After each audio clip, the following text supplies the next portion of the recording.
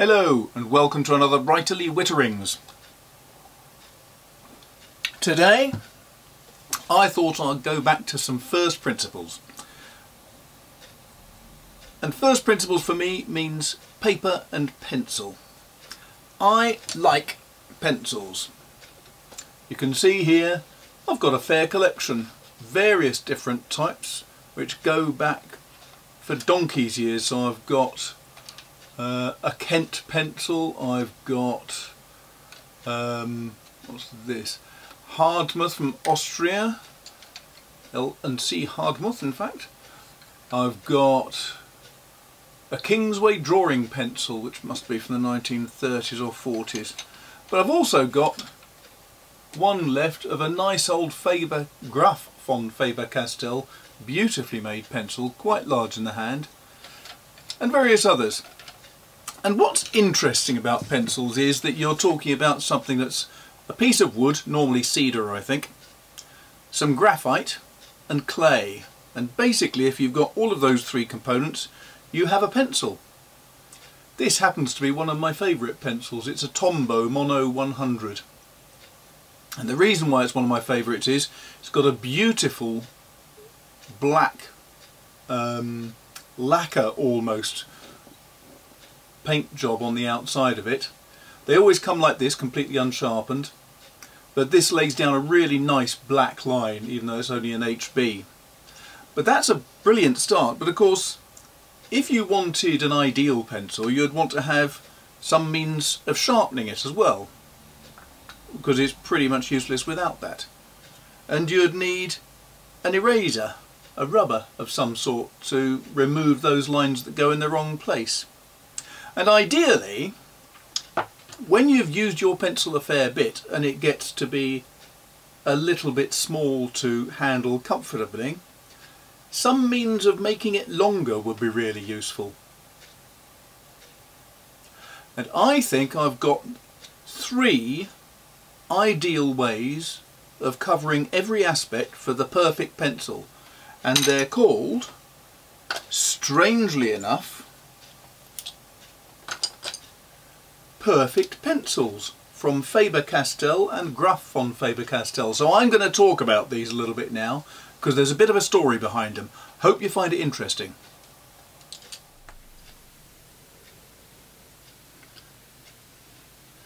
So here we are back again. Right, what I'm going to do now is give you a little story about the background behind these pencils, and I'm going to explain how they work and what I think is so good about them. So there's actually a fourth model, which is the junior version, which is a nice, very, very cost-effective perfect pencil at only £3 for the whole thing. And then you go up in price fairly significantly. The first one I got was one of these, and just to look at this in a little bit more detail, you'll see it's got Faber-Castell. I don't know if the camera's picking that up perfectly, but it's got Faber-Castell on the very top there. It's got this nice, very strong clip that will attach to anything and it won't fall out. That is very important. And then you have a pencil with a rubber on the end. The thing about the perfect pencil is that the cap becomes an extension, so that as the pencil gets smaller and smaller, because obviously as you sharpen it it will reduce in size, then suddenly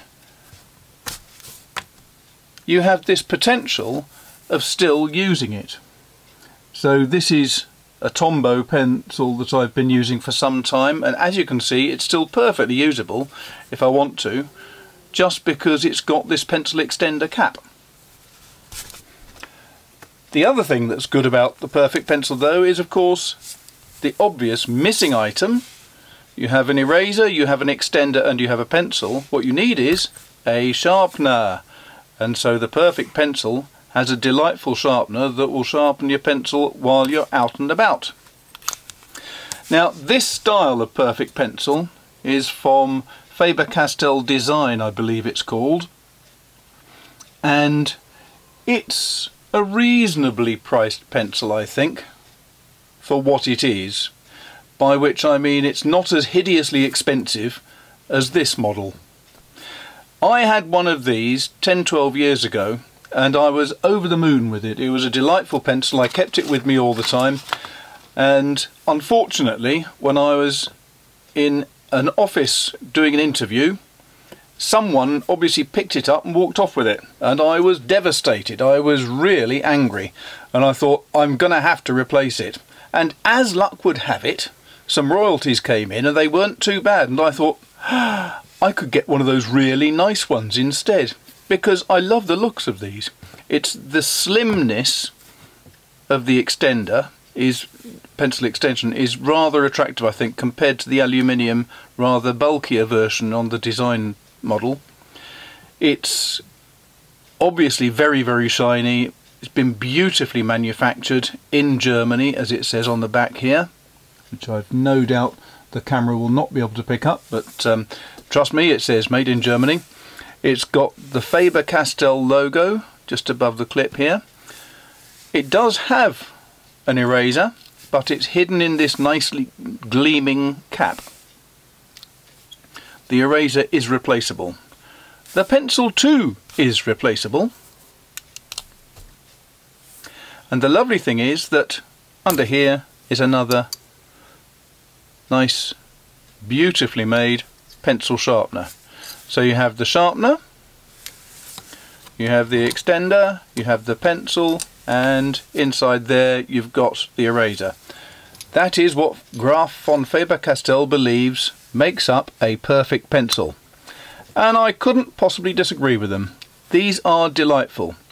What I love about this is the looks, I love the weight, I love the positive action when you pull that out and put it back in. It's a nice distinct click. I love the size of the pencil because it is considerably fatter than the average pencil.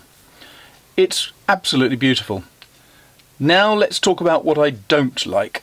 The first thing I don't like is I had no idea when I bought it that ordinary size pencils are far too small and they will not stay in the extender. You have to get fat size pencils to fit in.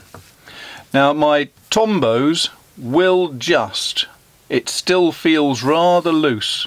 You can't see perhaps there, but that's not a perfect fit by any means. So you are restricted to using only Faber-Castell's own pencils. Now why is that a slight problem? Well, I'm just looking at my bit of paper here.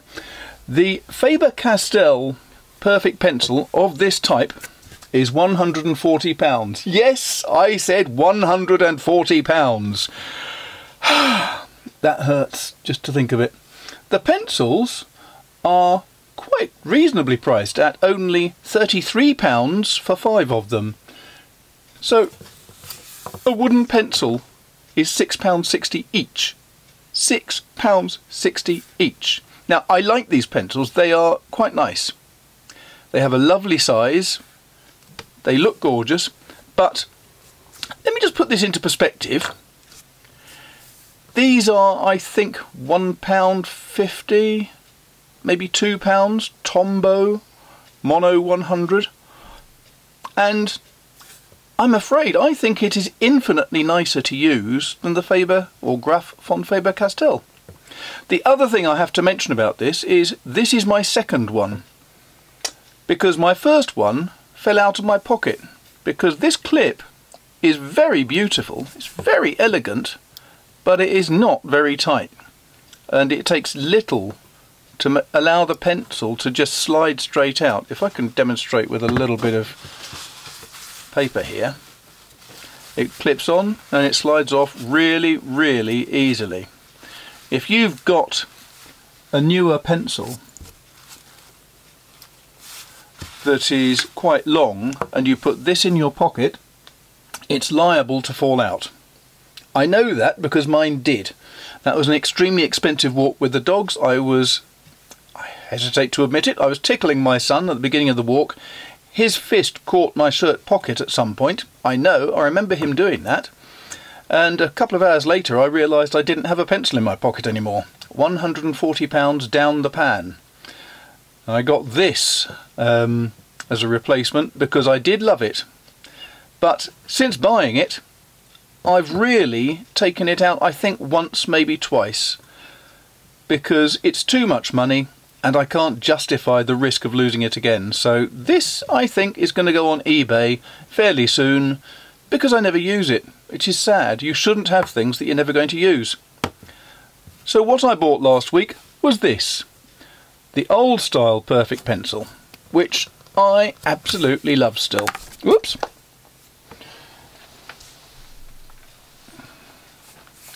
This is the Faber-Castell pencil that comes with it. Now these pencils are considerably cheaper because they're £1.62 each. They arrive about that long, I believe.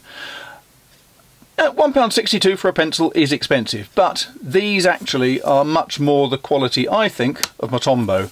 They feel nice in the hand, it's a similar sort of diameter, and it fits in the cap perfectly, very snugly. You've got the pencil sharpener at the far end, obviously, but this clip does not give way, it does not release. That is a strong clip, and this thing will not fall out of your pocket, which is rather important. I find that I can walk about with this full of the confidence that it's not going to disappear. And the other thing is that this is still expensive. Let's not be silly. It's £29.44 from Cult Pens. I know that. I bought it last week from them. It was expensive. It's not a cheap device, but this, unless someone nicks this one as well, is going to be with me for the rest of my life. It's going to be in my pocket almost every single day. It'll be ideal for taking out and sketching, for making notes when I need to. It's just a delightful pencil to have around.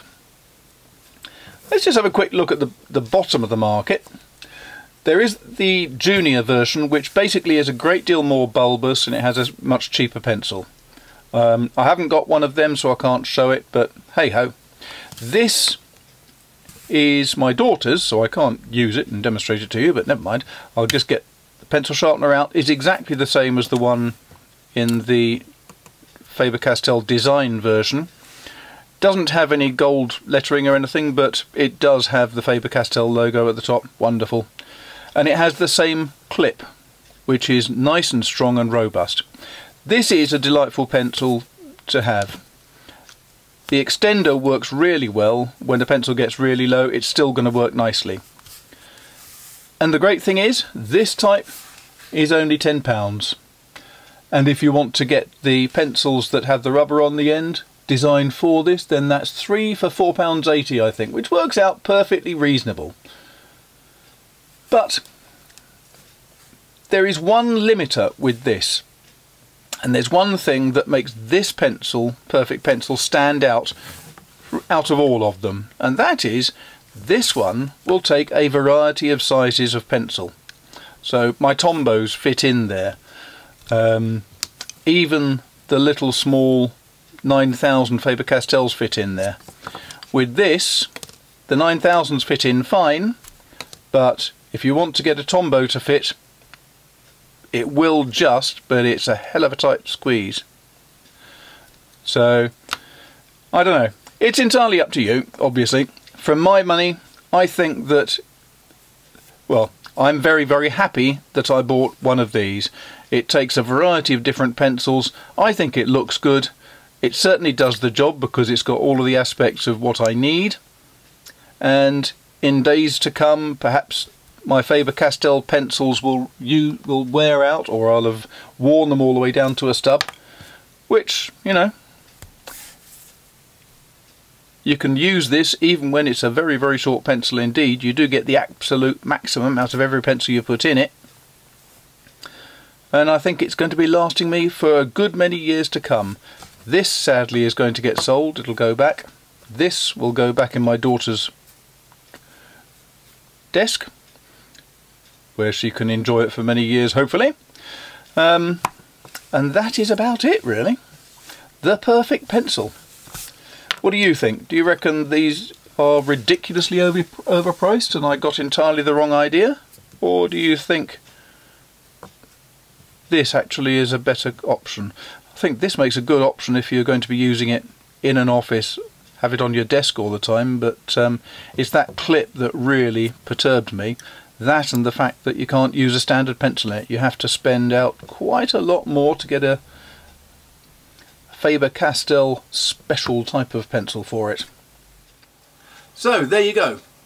The Faber-Castell and Graf von Faber-Castell Perfect Pencils. I know which one I like best, having just bought it again, but you may have a different view. I'll be interested to know what you think. So if you want to send some comment, please write in the box down below. Please do subscribe and like it and do all those good things. Share it with your friends, because it makes it much more worthwhile when I know someone's watching the things. And apart from that, thanks a lot for watching. I'll see you soon. Take care. Cheers.